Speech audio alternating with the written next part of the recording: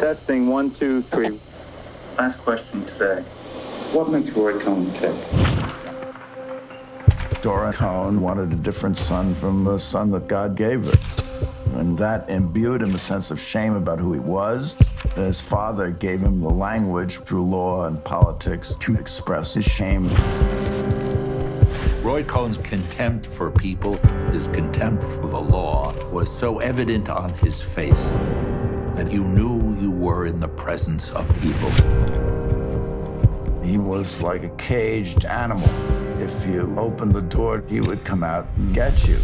He's this bridge between the legitimate and the illegitimate world. When John Gotti walked into a bar and shot a guy in the head, Roy managed to get Gotti off.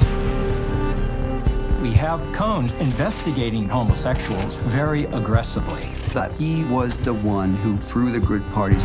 And there were rumors he was picking up male prostitutes. He could pull strings and bring people together. He could pull strings and make people do things. I was in his office when Nancy Reagan called and thanked him for getting her husband elected. Cohn looked at Donald Trump as a protege.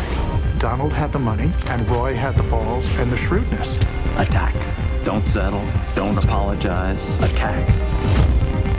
When you look at Cohn's life, you're shining a light on demagoguery, hypocrisy, and the darkest parts of the American psyche.